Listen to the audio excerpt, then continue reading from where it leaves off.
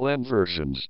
Enter SPRO in the command bar and click on SAP Inference IMG. Go to Personnel Management. Global Settings in Personnel Management. Plan Version Maintenance. And select Maintain Plan Version. Click on New Entries. Enter 2-digit plan version code and plan version text. We have entered 2-digit plan version code as PO and text as new plan version PO. Click on Save.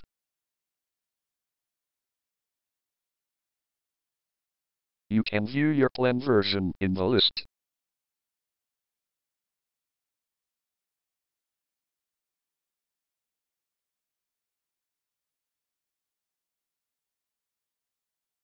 Activating plan version. Enter SPRO in the command bar and click on SAP Inference IMG. Go to Personnel Management. Global Setting in Personnel Management. Plan Version Maintenance. And select Set Active Plan Version.